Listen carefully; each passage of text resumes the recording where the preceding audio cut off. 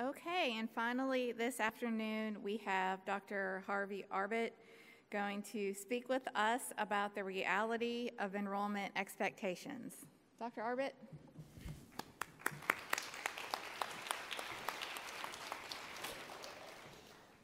It's still morning, and I'm holding you up from lunch, aren't I? Well, you're going to enjoy this next half hour. So we're going to talk a little bit about Lasagna's Law.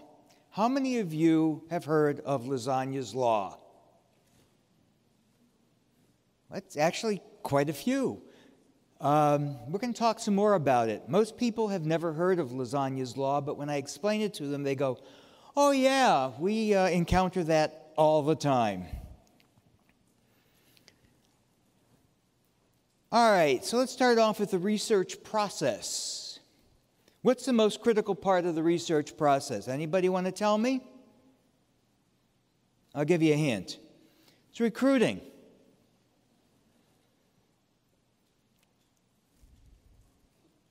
What's the most challenging part of the research process? Recruiting. All right. Catching on. And what is the most difficult part of the research part to execute? Oh, what an audience we got here. That's great. They can do clinical research for me at any time. This is wonderful. All right. So we're going to talk about lasagna.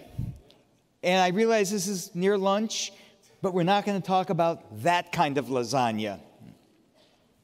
We're going to talk about that kind of lasagna. So Louis Lasagna was a physician and did a lot of research. And he was the dean of the Tufts University Sackler School of Graduate Biomedical Sciences. But in 1970, Dr. Lasagna made an observation. And that observation we'll talk about, and that became known as Lasagna's Law. I had the fortunate opportunity to actually have met Dr. Lasagna early in my career. Very interesting individual, and we continue to see his law. So what is his law? Lasagna's Law, as he stated it, is the number of patients available to join a trial drops by 90% the day a trial begins, and they reappear as soon as the study is over. That was his law. Okay? How many of you think this is pretty accurate today? Okay. I guess I don't need to say anything else. All right. So let's look at this in a pictorial sense here. So we're starting off here. This is the leaky pipe analysis. It was done by Forte Research. They started off with 100 identified patients. And then they did some pre-screening, and they lost some. And then in consent, they lost a few more. At randomization, they lost some more. And finally, they only had 7 subjects out of the 100 they identified in the beginning. Here's another way to look at this visually. This was from University of Rochester Medical Center. They have a funnel. Starts off with all your potentially eligible subjects. You identify the ones that are potentially eligible, the ones that refer to the study. You go through screening. Eligibility is confirmed. And then you have a few that agree to participate. And then you have to give consent. The study starts. I can't get my hands closer together. All right? And as the study continues, one of the lines that I would have put in here, maybe it goes along with study continues, is dropouts. We have those as well. Then the study completes, and you wind up with maybe, 10 subjects from the 100 or so that you started with. So what helped to create Lasagna's Law? Well, part of it is insufficient preparatory work. Do we really think about the population that we have out there or that we're going to have to draw from. Poor estimation of the incidence of the disease is going to be studied. I mean, if you are a cardiologist and all your patients are cardiology patients, then you probably think the whole world are cardiology patients, and therefore you have a big population to draw from. And then as you look at the protocol, which you perhaps didn't look at close enough to begin with, all of a sudden it's a certain cardiac disease, a certain age, maybe a certain gender, maybe you can't take certain drugs, and then before you know it, you only have a handful of subjects who are actually eligible for the study. The impact of inclusion-exclusion criteria, lack of motivation on the part of patients to participate, lack of referrals from other providers, the potential burden on the patients. I mean, they're supposed to follow that protocol as well as you are, as the investigator. They have to come back every week for a follow-up. Maybe that's a little bit too much for them, and they're not willing to do it.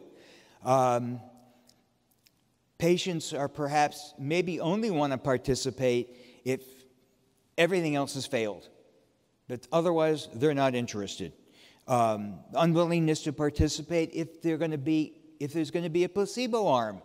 Who wants to take a placebo when you could perhaps be treated with this new miracle drug? High cost of finding enough patients for a single trial. It's expensive to identify the subjects to recruit from. So if we're looking for 1,000 subjects so we can get 100, think about the math that goes in there. So how are studies affected by Lasagna's law? Slow recruitment. You have to extend the recruitment period because subjects are coming in slowly. When I say coming in slowly, yeah, you've identified them, but they get there and all of a sudden they don't qualify anymore. Okay? It extends the entire length of the study because you have to get the patients as they come in. It increases the cost of the research. Again, it costs money to recruit the subjects, and then you lose them because they can't be enrolled. If you have a deadline on your grant, oftentimes your funding will run out before you finish your study because you haven't enrolled enough subjects. Maybe you have to discontinue your research because you didn't have enough studies. You can't get any statistical significance. You got 3 subjects and you were looking for 50. And the interesting part is that the researcher may say, well, now I have unpublishable results. I can't do anything with this. I couldn't finish my study, or maybe I couldn't even start my study. But we'll talk a little bit in a minute about why that shouldn't happen. Then we have ethics. We have ethics in research. So part of it is if you can't get enough subjects into your study, then you have now exposed individuals to an investigational drug for which perhaps we don't know whether it's really safe or effective yet. And they're willing to participate, but nobody else is.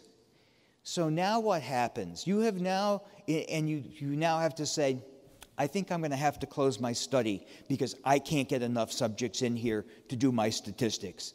I'll have no statistical significance. It'll be meaningless. I won't even be able to answer my question. So now you've exposed these individuals to an investigational drug. For what? That is an ethical concern. And the risk versus benefit relationship, when you start getting into this problem of actually being able to include enough subjects in there, is actually at flip-flops. And all of a sudden, it switches from a greater benefit to a greater risk. Early termination, as I had mentioned, you don't know, you haven't answered your question yet. You still, I don't know. I thought this was a good idea. It seemed to work well for me, perhaps in practice. Now I'm doing research and I'm trying to prove that it actually works, and you can't. And of course, what happens to the subjects who were in the study? You've now had to terminate the study. What do you do with them? Do you continue to treat them? Another ethical question that needs to be answered. Well, where do we see this? You might be thinking, well, in investigator-initiated studies, you've got usually one site. And if you're having trouble enrolling, you can't go to another site and say, maybe you can help enroll some patients so we can increase the population, because there is no other site there. And you'd think, well, pharmaceutical industry doesn't have a problem with that because they got lots of money. Yeah, they do have lots of money. But what they also have are the resources to have number of different sites. So if the first site says, sure, we can enroll 50, and then you only enroll 10, maybe the next site will be able to enroll 70. Okay? So they have the opportunity to go to these other sites, and if they go to them all and they still can't get the right numbers, they can go bring in some more sites. So they've got a lot of dollars so that even though Lasagna's law impacts them, they have a way to get around it. Now, they haven't solved anything, they just got around it. So this is another graphical example. This was 122 trials that were funded by 2 public bodies in the UK. So if we look at this, you'll see that 45% of those studies couldn't reach 80% of their enrollment. And if you want to go a half a step further, you say another 25% couldn't even reach 100% of their enrollment. So you can see that this law seems to have an effect everywhere, not just here, but around the world. So let's take another look at those same research studies. And now we're going to look at this from the standpoint of early recruitment time. So the first 25% of scheduled recruiting. Okay, that was reported to be slower than anticipated in 77 studies. That would be 63%. So if we look at the green, the 24%, fewer eligible patients than expected. The next was 22% with internal problems, staffing issues. The next one, at 20%, smaller percentage of patients agreeing to participate than was expected. And it goes on. So you can see just by looking at those 3, you now have about 70% that you've lost already. Let's look at this one other way. So now we're taking, again, those same projects, and now we're looking at the last 75% of the recruiting time. And what's interesting here is that fewer eligible patients, internal problems with staff, and it has external problems, funding issues, conflicts with other trials. You see some similarities. So my question is, if you saw there was an issue up front when you started your study, why didn't you address those issues and fix them so that you wouldn't have them continue and perhaps ruin your study because you couldn't get enough subjects? So here's another visual. So this was a head trauma study, and they had 411 subjects that they had contacted would be eligible for this trial. Before anything even got started, they had to exclude 177 because they didn't meet the baseline requirements. They didn't have the right kind of brain injury. They had no interest in the study. There were other issues that came into effect which you probably wouldn't know unless you really got down and interviewed the patient.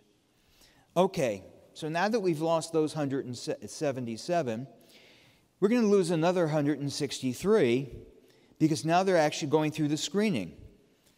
We had 61 who withdrew because they didn't want to give consent. 23 were lost to follow-up during screening. Another 16 didn't meet the criteria for brain injury. 14 didn't want to travel. And it just goes on. So now you wind up with 71 subjects out of that 411. So one of the things that we always joked about in industry was a research site will recruit half the number of subjects they said they would recruit in twice the period of time. Okay? And that's what the graph looks like. So if you think of it that way, and we kind of did that because it was easier to remember than 90-10 and all the other kind of stuff that Dr. Lasagna had come up with, but it's easy to visualize. You have half the number of subjects in twice the period of time. So in looking at Lasagna's law, the first half of it is the concern.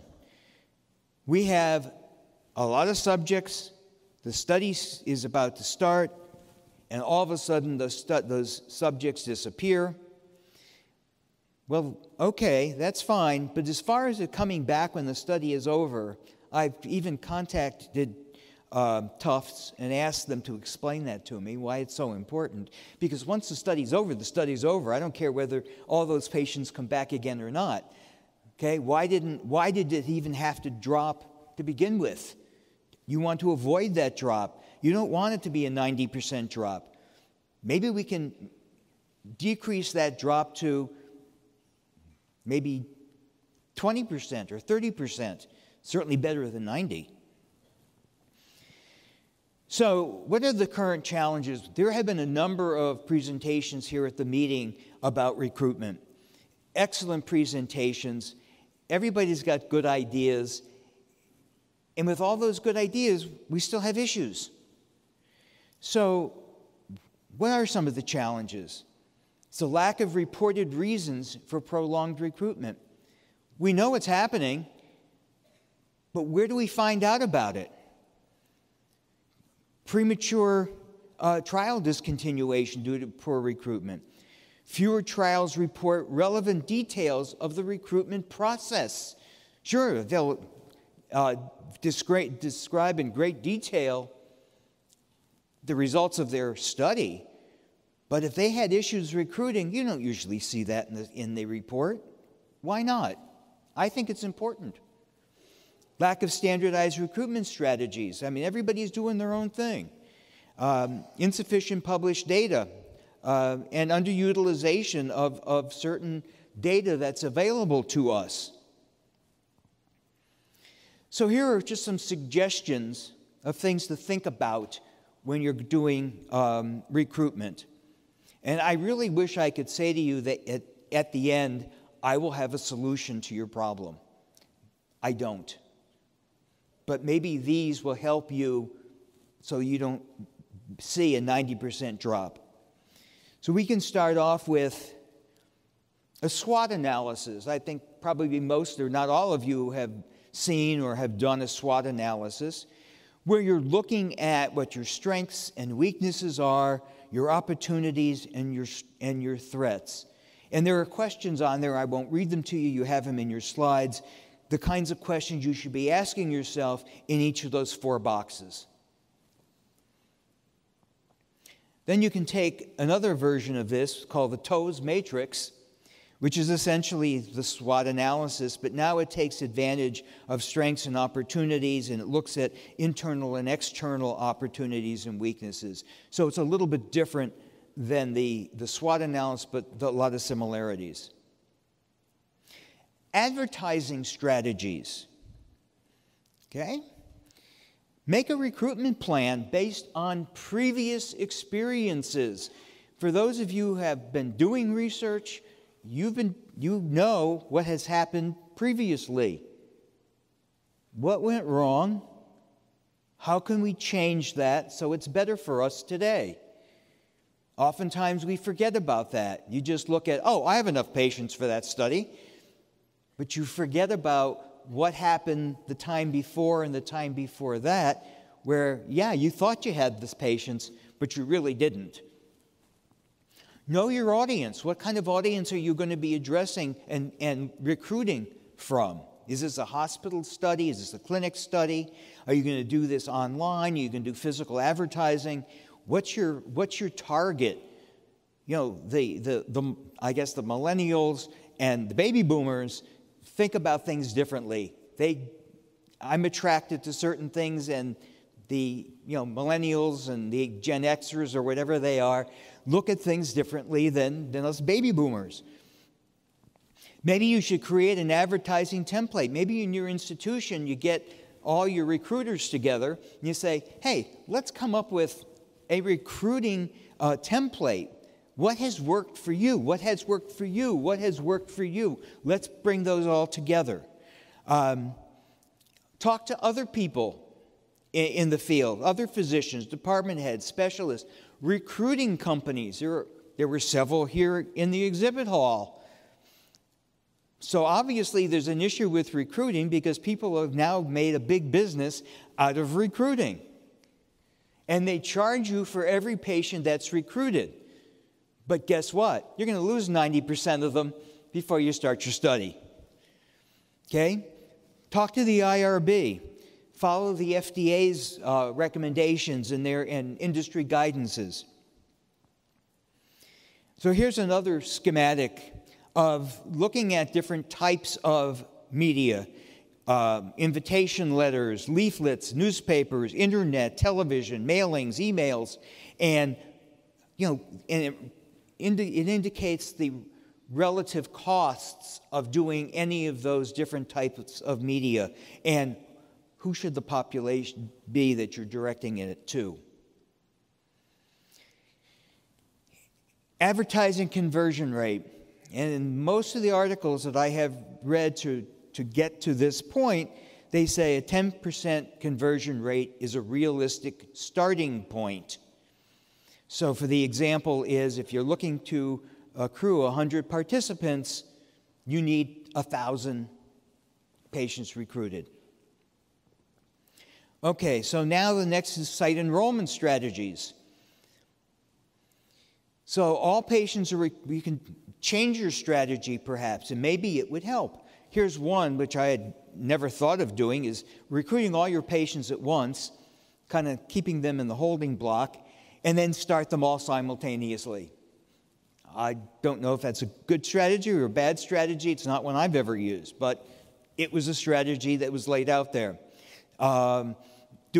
Enter the patients in batches. So maybe every 10 or 20 subjects, get those together and start those simultaneously.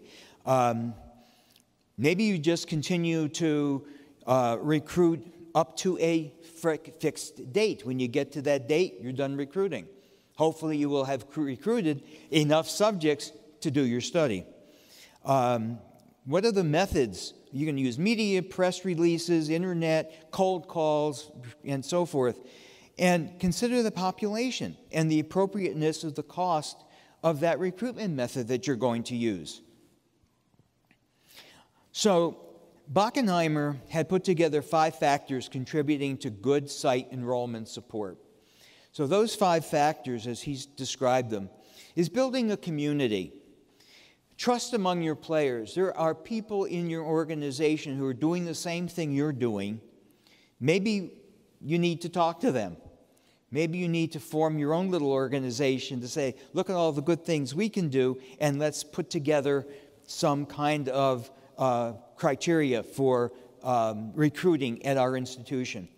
Training. You bring people into your recruiting department. Do they really understand what it is to recruit? Do they know how to recruit? To ask the right questions to the right people? Intelligence gathering. Very important. Identify the qualitative and the quantitative information. You need to look at what is being done and qualitative and quantitative. There are issues, some of them might be hidden in the study. Maybe it's something you didn't recognize when you first wrote your protocol. You need to look for those things. Patient recruitment. That's your job, patient recruitment. And if your institution is lucky enough to have a department, or at least be able to have individuals within departments to recruit, great. That way they can focus on recruiting. The other is to keep those studies in mind. We may not all have the luxury of having one person to recruit for each study. You may have your recruiter recruiting for maybe 6 studies. They can't focus on one and forget about the other 5. They need to focus on all of them, all of the time. All right. Then we've got guidance documents. The FDA has some great guidance documents out there. There's a website down on the bottom of the slide. Also, you've got the E6 GCP talks about recruiting. So there's just 2 examples, but there's also a lot of literature out there as well. And utilize available technology. So we look at the technology that's been around for a long time, which is basically the structured data. It's age, weight, height, medications, medical conditions, and so forth, which are easy. They're yes, no, A, B, true, false, whatever, okay? That's easy to look at.